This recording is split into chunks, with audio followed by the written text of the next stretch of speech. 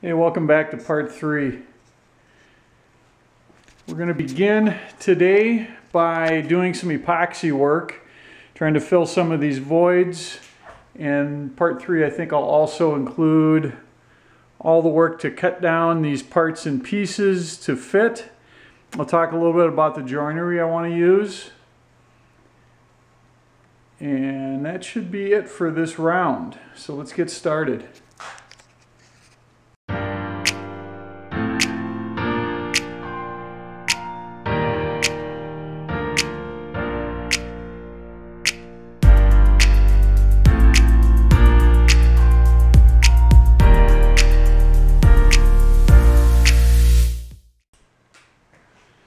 Alright, I need to get this cleaned out before I can lay down some epoxy. And this is a little bit like going to the dentist, where I'm just looking for the real soft stuff, because if I epoxy in here, yeah, I might be able to kind of glue this stuff together, but this is kind of cruddy stuff, so I want to get this out of here. This happens to be the underside of the table, and I'm starting on this side so that if I make any mistakes, I can kind of learn from what I'm doing here. So let's pick this stuff out of here.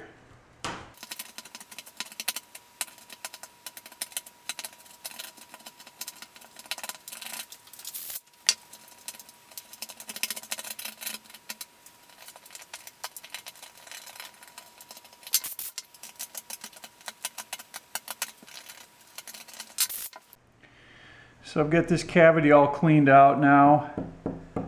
And looks like we got good solid wood here. You notice right down here you can actually see right through the table.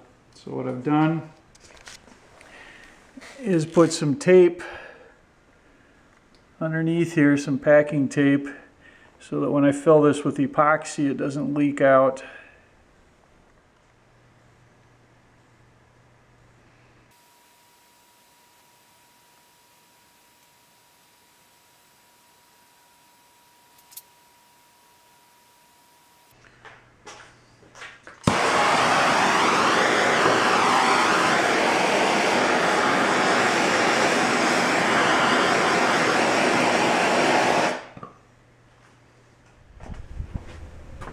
I'm going to be cutting these close to the final size that I need with the table saw.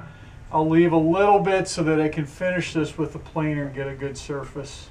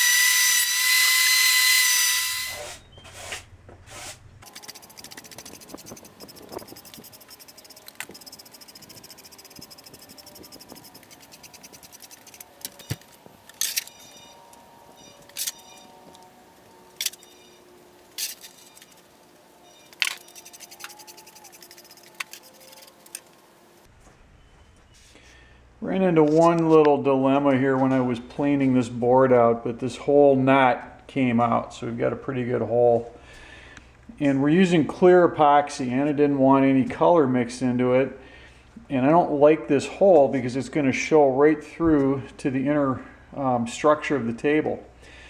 So what I'll do with this is take some of my thin cutoffs, and I'll put those on the underside. Then I can fill this with epoxy. It won't show through, and these pieces will be kind of hidden behind the back of the table anyway.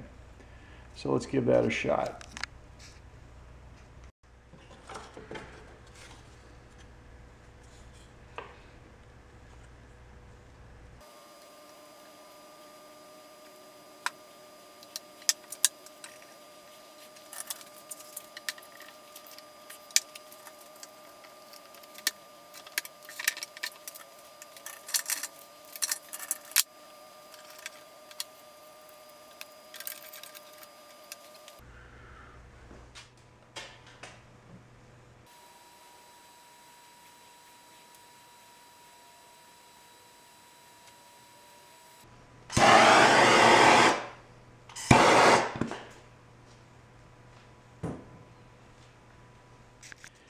All right, I've got quite a bit of epoxy down in a whole bunch of different spots. This is the one I'm really watching close. That's that knot. And then I flip the table over and I hit the top side. I laid down a bunch, just a thin layer over this whole thing because it was rough, and this should fill in all the voids and I should be able to just sand it off both of those sides where I had a lot of trim, or a lot of grain. So you can see the grain in there now with this on. That's really cool. So now I just baby this at this stuff. I'll use my torch here to take bubbles out. There's one, for example. And so these will just keep bubbling up as the air comes up out of this, and I'll just keep after it. This one is really nice and good, but we still see a few bubbles around these edges. So we'll just keep after that for probably the next hour or so till it settles in. I think I'm done with epoxy on the tabletop. Just plopped it in anywhere there was a knot or a small hole or a crack. This area just had kind of a lot of rough finish. So I just laid that on thick with a credit card. And over here the same. So I'm going to sand this. I'll just make a first pass with 60 grit just to get the bulk of this off of here and get it flat. And that'll tell me if I've covered everything or if I still need to put a few dots here and there. We'll come back after I'm done with the sanding.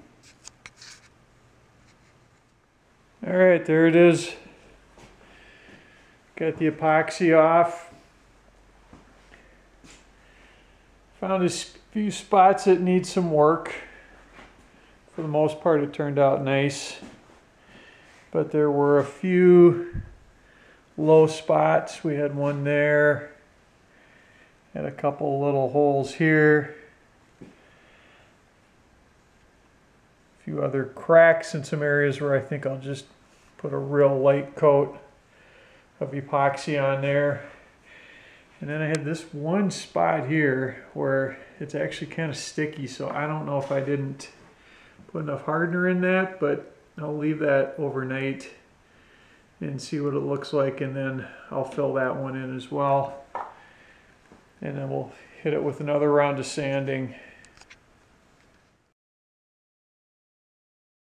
So I'm going to put a rabbet into the top rails here to receive the legs so they can lock in nice and snug.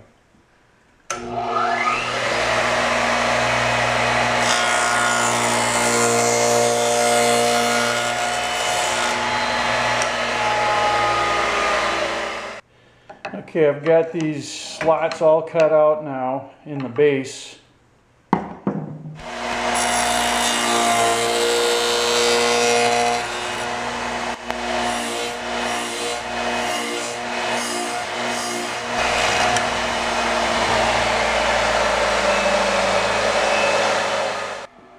And this is how the legs and the frame fit together. Just like that. I'll put fasteners in here, and that should give us plenty of strength.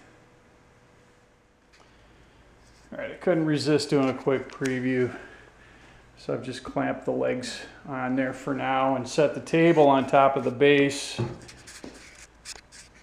I kind of like the dimensions. It looks pretty good. Of course, it'll have an apron all the way around. These legs will have cross bracing and slats, and then there will be a stretcher between the two legs to kind of tighten all that up. But I'm pretty happy with this so far. There's still a long ways to go, but everything is fitting up nice. Okay, I'm starting on the cross bracing for the legs. So this is going to go something like this. In order to attach these two pieces, I'm going to use a mortise and tenon. So we'll cut a mortise right here into this leg. We'll cut a tenon on this cross piece that fits right into that mortise. So I'm going to use a mortiser to do that, and I'll show you how I set it all up. Okay, it's not that tough to set up, but the first thing I want to do is make sure that my hold down is the right height. And since this piece is actually lower than that fence, I'm going to have to put a spacer in here. So I'll just put another piece of wood there. I'll bring this in, and we'll drop that hold down right on top and lock it in. So that means when the bit comes up out of there, it's not going to lift this up off the base. All right, the next thing I want to do is get my bit in there. And a bit, this is a chisel. Basically, this is a drill that drills square holes. So we've got is a chisel and a bit that rides right up inside of that. So let's install that.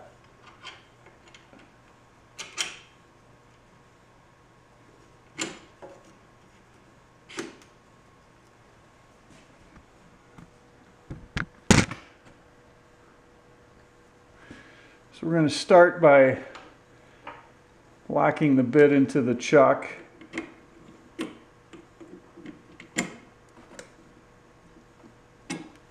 All right, we've got that.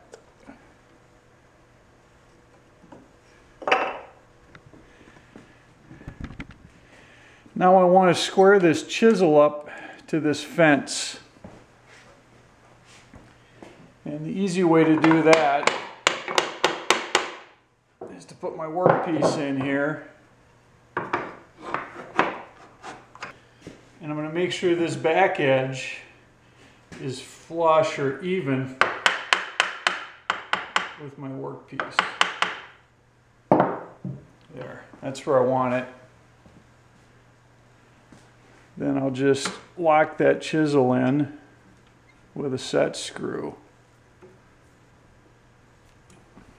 All right, we're good there. All right, the next thing I want to do is get this centered in the center of the leg where I want that hole to go. I don't know if you can see this very well.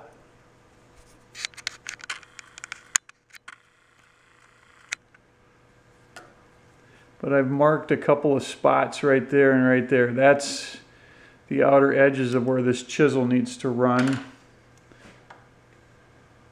So let's bring this table out. There's the fence.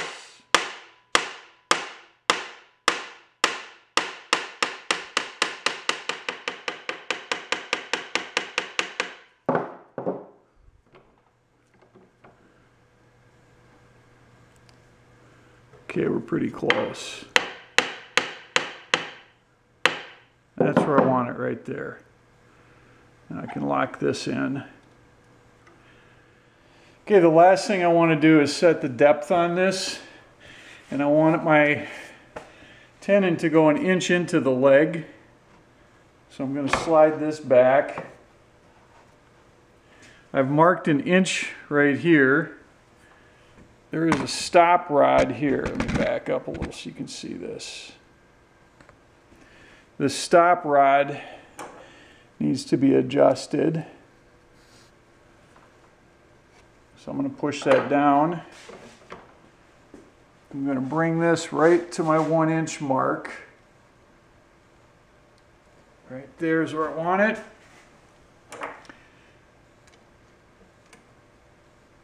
And I'll tighten up my stop. There. I'd like to get these things identical. So I'm going to first line this one up with my mark. I've set marks in here for where I want this mortise to start and end. I'm going to set a stop block here.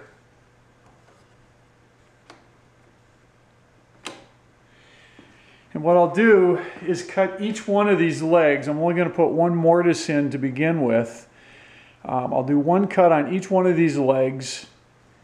Then I'll come back and I'll change the stop to the other end. And I'll mark that. I'll cut all of those and then I'll cut out the middle. So let's start.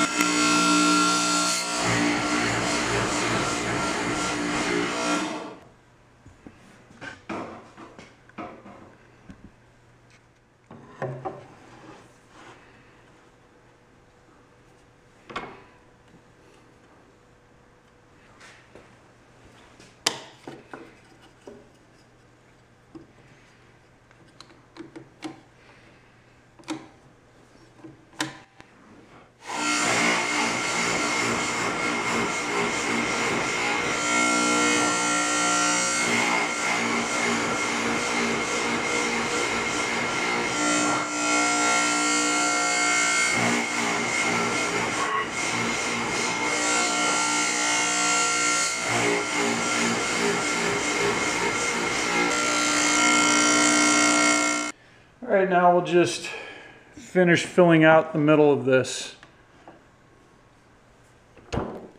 Very nice.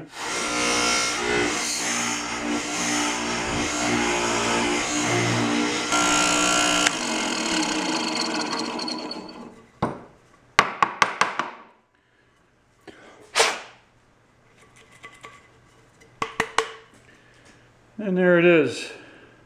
There's our mortise. I need to clean this up a little bit with a chisel, but it looks pretty good. All right, now I'm going to cut my tenons into cross pieces. Again, I've measured out what I want and set a stop on this.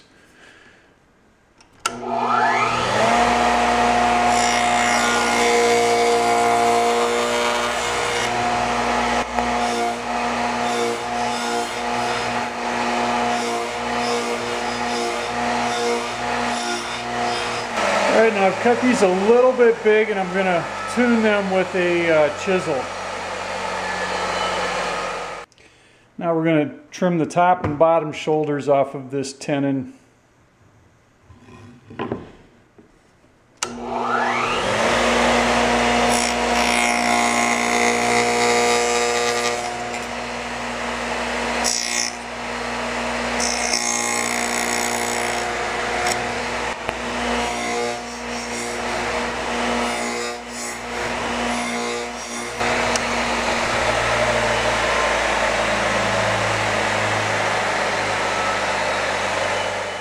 All right, let's dry fit these just to show you how this all goes together.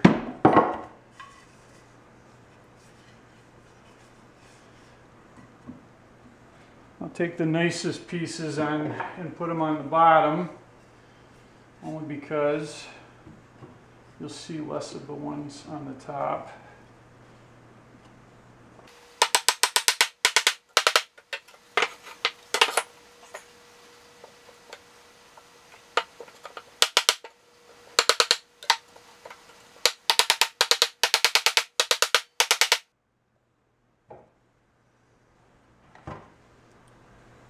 Alright, this is not a bad fit up for starters.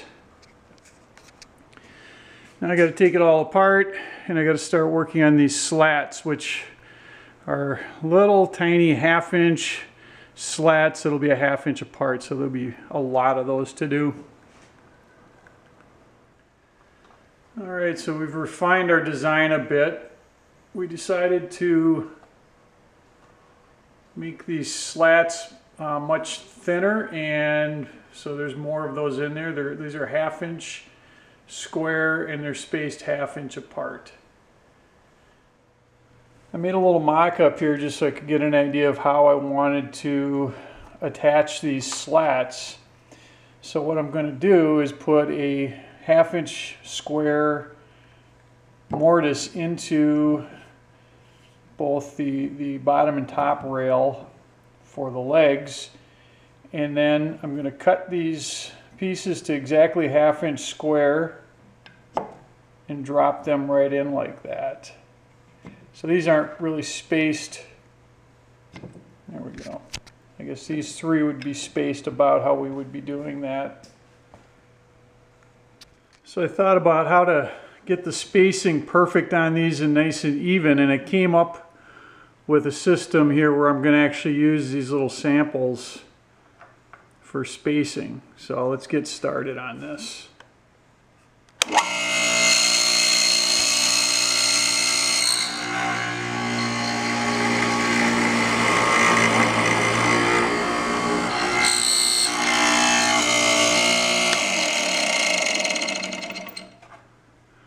Alright, now I'll put an anchor in this one.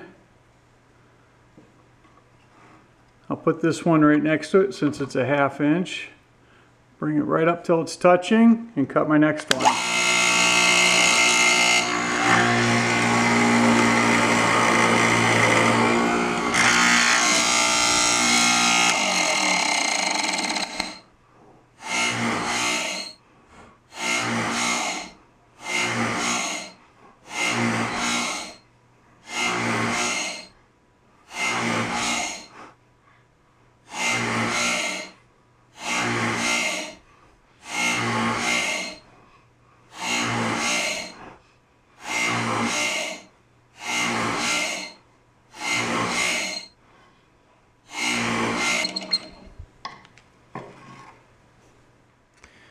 Alright, so there they are, cut out, evenly spaced. Now I just need to make the slats that fit in here.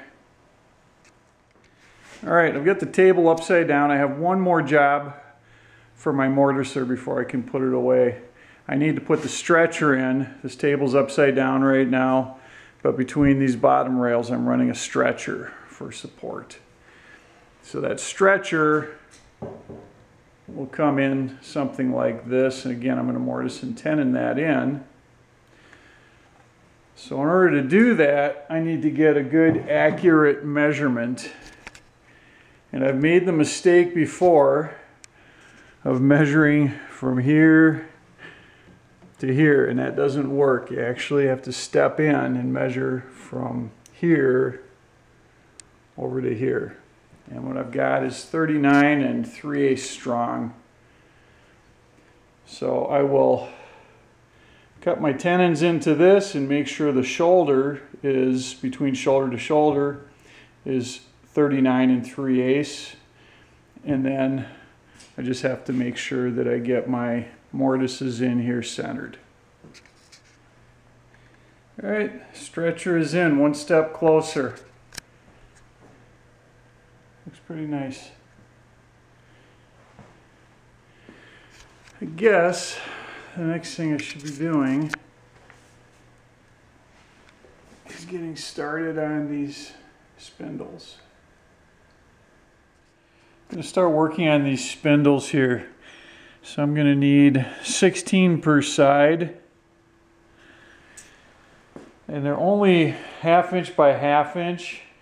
I need them to be about 14 inches long.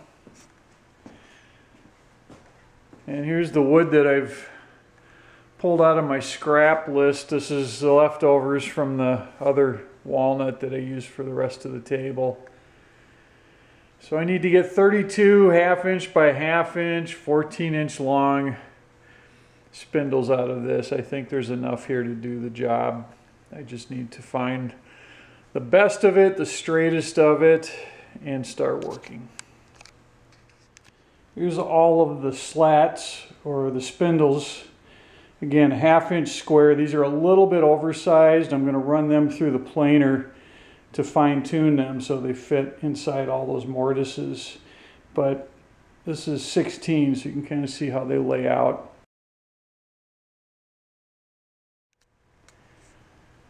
So I finished up those spindles.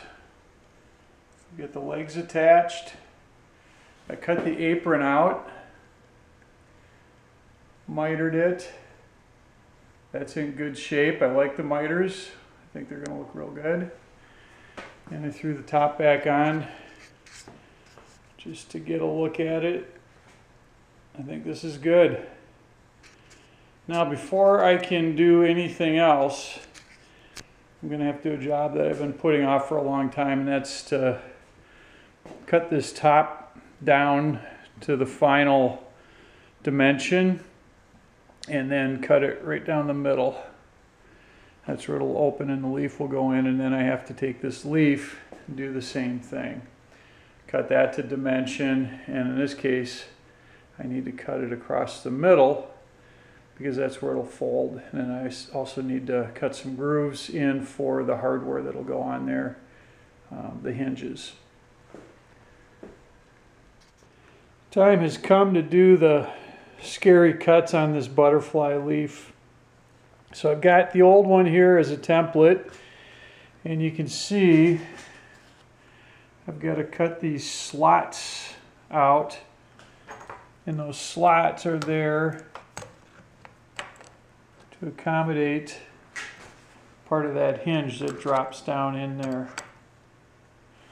So I've gone through and marked on both of these boards exactly where those slots need to go. Next I'll cut those. I'm using my radial arm saw for this job. I've got a dado blade in there that'll give me a 3/8 inch wide cut. And I need to bring this blade out just so that the middle of that blade is right at the edge of the wood here. I don't want to go any further. And with a radial arm saw, the blade rotates in this direction and it tends to want to pull itself out.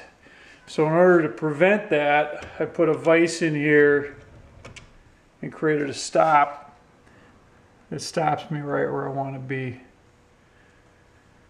So let's cut some walnut.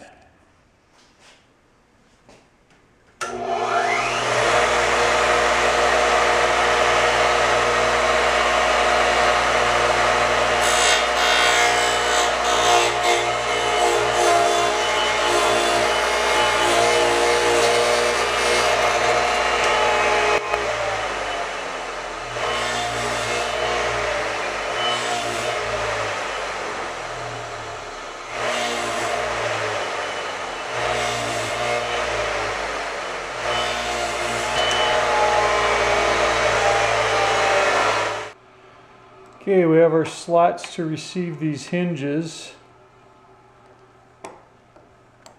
So they'll go in something, let's see here, something like this.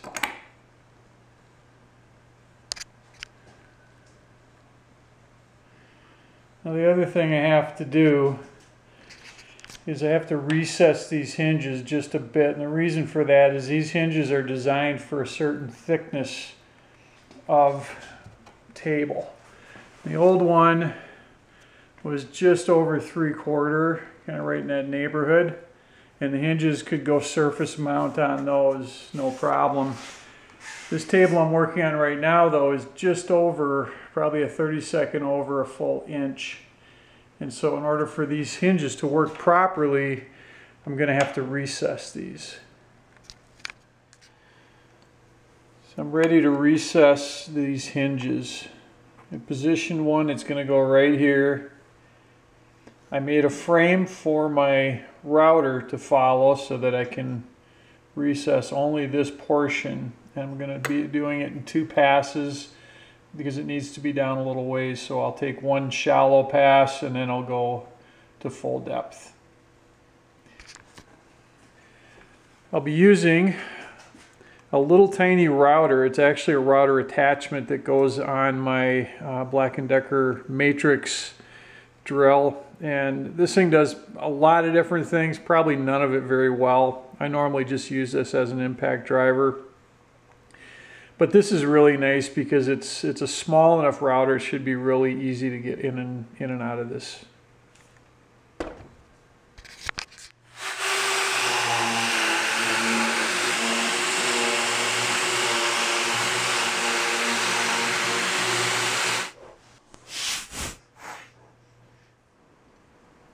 Okay, I just finished routing it to the final depth. And that sits in there real nice. That's exactly how I wanted it. So 2 more of those.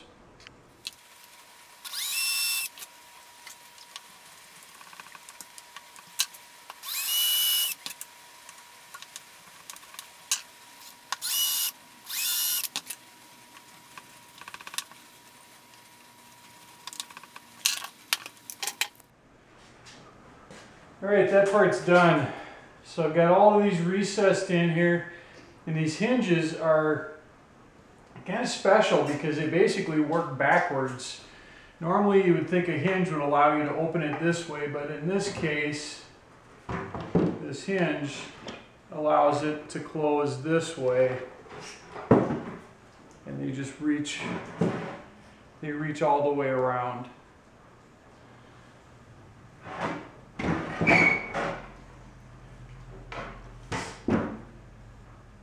So that's it. I'm going to stop here, and next time around this will be going into the table. That means I have to cut. All right, we'll do it this way. That means I have to cut the table down the middle, get this fit in, and then on